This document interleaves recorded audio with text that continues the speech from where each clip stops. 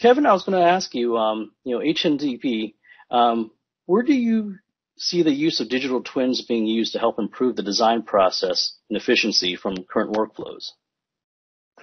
Well, Dan, we worked on a job this past, I guess it was a few years ago now. We started it, and it was in New York, and we used iTwin Design Review as our kind of our BIM management or our BIM meetings, because the project was completely a BIM deliverable.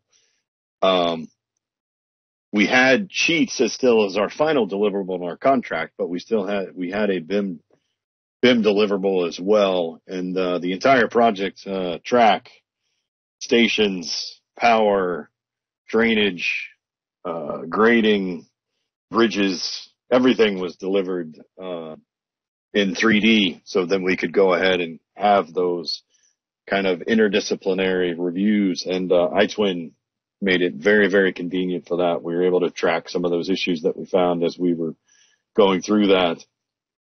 And it was very helpful to be able to have that tracking. And then obviously with Design Review, you can have another version come through.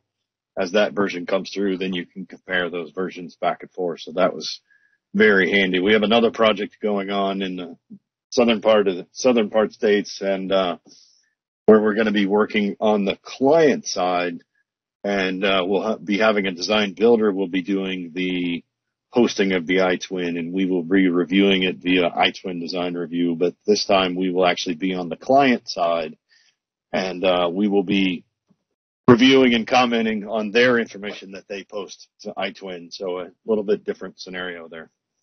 I see. Okay.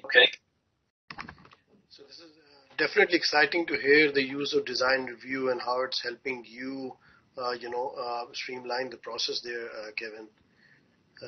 So Hatch, I know, is also on the forefront of digital design and consistently delivers project on time and on budget. So I've been working with Hatch as part of our plant design applications. So, and we could probably ask our Hatch colleagues here also that what is the biggest advantage that you see with these digital twins in your industries? Thanks, Bas. I guess our data-centric design goes back probably 20 years, where we really started out quite simple. And really that's helped us build up to what we're doing today in using tools like iTwin, where we've really built our common data environment around iTwin, as one of the primary repositories for managing all content on our projects. Really, I guess some of the things that we've been focusing on from day one is minimization of those classic deliverables, reducing drawings as much as practical, using the data that's coming from the systems to drive downstream processes like procurement, and also really, I guess one of the big areas that's helped us recently around iTwin is the collaboration side. It's removing all the bottlenecks we used to have with sharing model content, sending model extracts off to clients and to third parties. We can now in real time provide access to that iTwin model.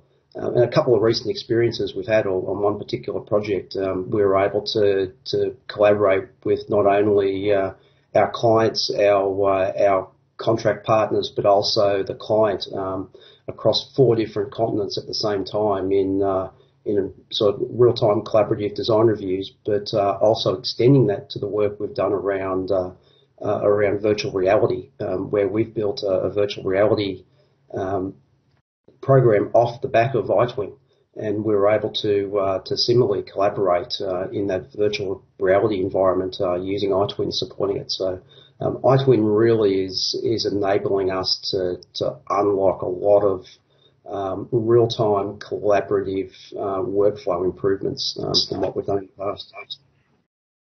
Right. I think that's really great to hear.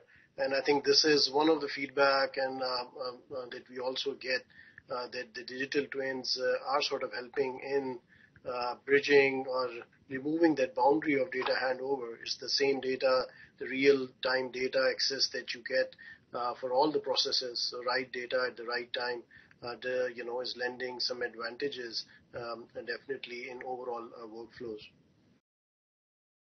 Yeah, absolutely. And I don't know if Jared has anything else to add as well, but he's heavily involved in our VR environment, leading that initiative.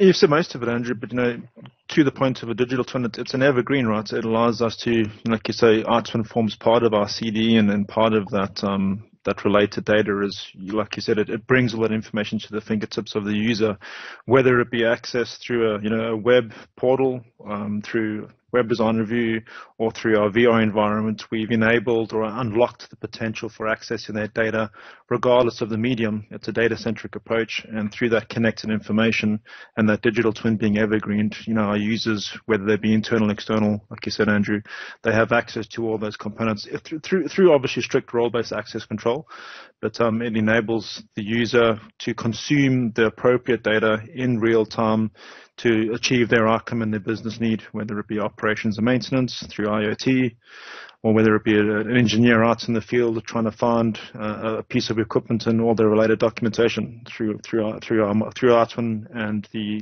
digital twin. We've connected all that data and brought that to the user's fingertips. So would you say access is more the biggest advantage you see as the digital twin, the industry from that? It's a big component, Dan. It's related data, right? So because of the digital twin being data, documents, and CAD, it's broken down silos of information and brought it to the fingertips of the persona. Instead of being focused purely upfront in engineering, it follows it all the way through to operation and the maintenance and everything in between: construction, procurement, commissioning, HAZOP analysis, site feedback, early engagement from people. On virtual training is another classic example, right? Because it's a digital twin, people can go and reduce the risk by having exposure to the site and being made familiar with it in a virtual sense.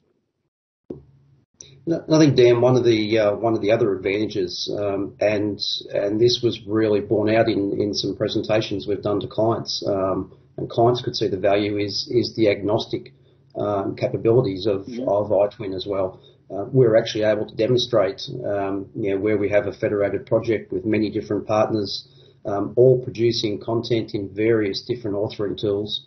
We could truly, in real time, consolidate all that information into a single federated model with all the intelligence, and it was a very powerful example that was real. So that I think is an enormous differentiator in delivering projects, particularly some of the complex major projects that we deliver, where you often are working with numerous external parties, whether they be vendors or specialist consultants. Often projects are very complex in that regard. Gotcha. Okay. Well, thank you, Andrew and Jared.